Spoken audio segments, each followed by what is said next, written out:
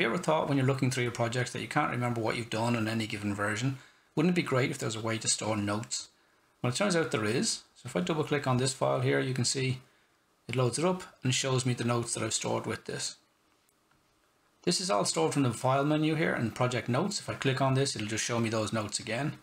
And if I go into file, edit, I can actually type them in the first place. So we can just type in whatever you like in here. And as many lines as you like. And then just hit OK. So the next time you hit save,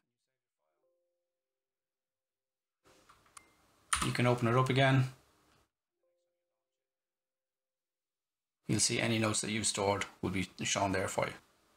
Comes in very handy for stuff like if you've got a Boolean folder and you haven't actually created the Boolean yet, or you're not sure which subtool is which, you can store that information here.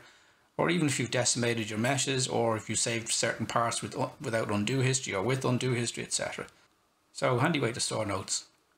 Hope this tip helps. Alright, bye.